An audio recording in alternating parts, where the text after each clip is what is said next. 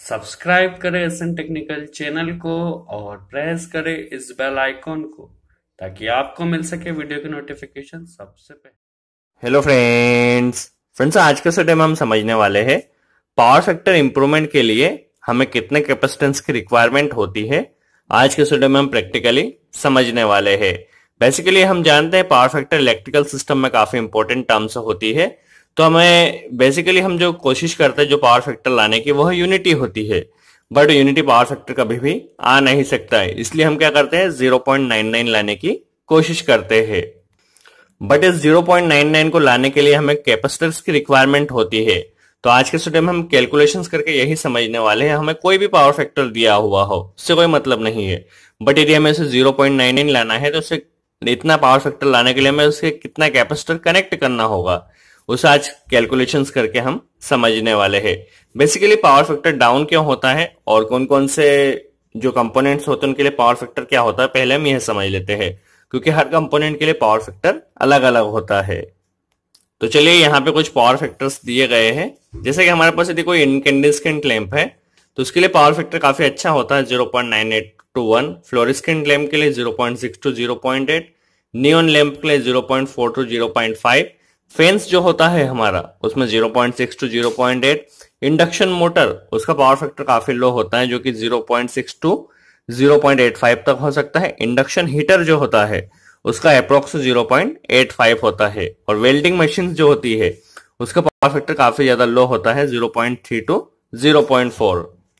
तो ये तो हम देखा कि जो डिफरेंट लोड होते हैं उनके लिए पावर फैक्टर की हमें जो रिक्वायरमेंट होती है वह अलग अलग होती है। चलिए सपोज हमारे पास कोई प्लांट है या कोई भी प्लांट है जहां पे हमारे पास जो गिवन लोड है, फॉर एग्जांपल हम लेके चल रहे हैं 50 किलोवाट, वो लोड कोई भी टाइप का हो सकता है। तो हमारे पास 15 किलोवाट का जो लोड है और हमने यदि टोटल पावर फैक्टर कैलकुलेट किया तो वो हमें आया 0.85। हमें चाहिए कितना 0.99। तो 15 किलोवाट के लोड के लिए यदि पावर फैक्टर हमारे पास 0.85 है उसे हमें 0.99 करना है, तो उसके लिए कितने कैपेसिटर की रिक्वायरमेंट होगी चलिए हम कैलकुलेट कर लेते हैं। तो चलिए यहाँ पे कुछ हमने गिवन डाटा लिया है। यदि हमारे पास जो लोड है तो हमने देखा था 15 किलोवाट। याद रखें आपको जो लोड है वो किलोवाट में ही लेना है। यदि इसको कैलकुलेशन आप कैलकुलेट कर रहे हैं तो किलोवाट में ही लोड ले। और जो ओरिजिनल पावर फैक्टर यदि हमने अभी कैलकुलेट किया कितना आ रहा है 0.85, बट इसे हमें ओरिजिनल लाना है तो ओरिजिनल लाने के लिए हमें 0.99 करना है। तो जो ओरिजिनल पावर फैक्टर है 0.85, डिजायर पावर फैक्टर है 0.99।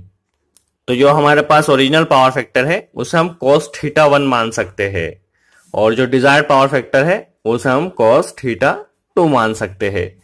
चलिए पहले हम कैलकुलेशन हम समझ लेते हैं। इसके लिए जो फॉर्मूला है तो formula kVAR is equal to power जो कि होगी किलोवाट में। ध्यान रखें किलोवाट में हमें पावर पुट करना है।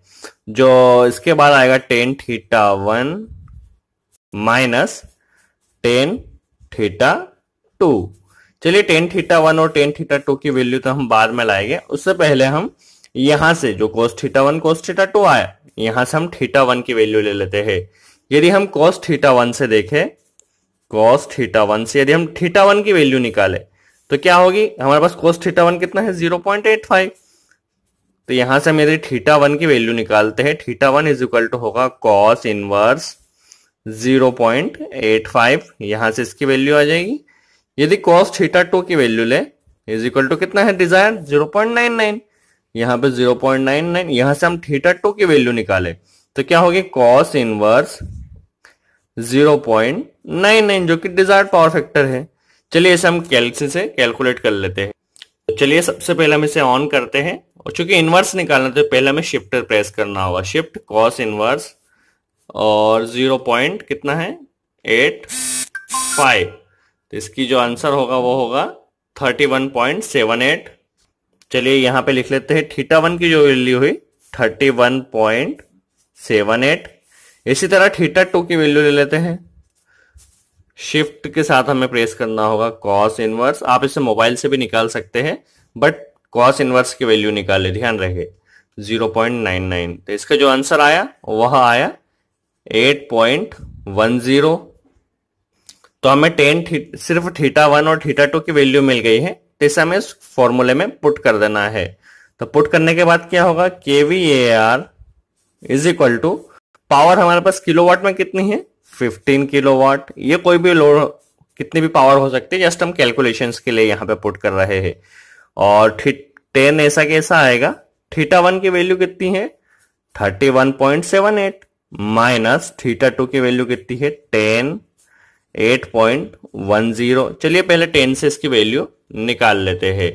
तो अभी हमें शिफ्ट नहीं प्रेस करना है, जैसे सिंपल 10 चाहिए। 31.78 इज इक्वल टू आया 15 तो ऐसा ही रहेगा 0.619, तो यहां पे हम 62 पुट कर सकते हैं। और 10 8.10 जो कि होगा 0.14। तो चलिए यहाँ पे 15 किलोवाट जो बाहर लोड है, tan θ1 जो हमारे पास आया था इसकी वैल्यू 0.62 और इसकी वैल्यू है 0.14। चलिए यदि हम इसमें से इसको माइनस कर लेते हैं तो क्या होगा, हमें kVAR तो वैसा ही आएगा, kVAR 15 पावर भी वैसी रहेगी। इसमें से इसको माइनस कर लेते हैं, 0.62 माइनस 0.14, इसकी जो आंसर आया 0.48। तो 15 में 0.48 का मल्टीप्लाई यदि हम करते हैं 15 इंटू 0.48, तो हमारा जो पावर फैक्टर आएगा kVAR में आएगा 24। यदि हमारे पास कोई लोड है 15 किलोवाट का, यदि उसका ओरिजिनल पावर फैक्टर आ रहा है 0.85 और उसे हमें लाना है 0.99, तो इतना kVAR हमें कैपेसिटर कनेक्ट करना होगा। आपके प्लांट में या कहीं पर भी कंपनी में जितना भी लोड हो, आप उस लोड को पुट कर लीजिए, अभी मेजर कर लीजिए, जो कि एमपीबी के मीटर में आपको पता चल जाएगा आपका पावर फैक्टर अभी कितना आ रहा है। तो यहां से आपको 0.99 करने के लिए कितना कैपेसिटर रिक्वायरमेंट होगा, आप इस फॉर्मूले से आसानी से कैलकुलेट कर सकते हैं। सो फ्रेंड्स, आई होप आपको ये वीडियो हेल्पफुल होगा। आज के लिए इतना ही। Thanks friends.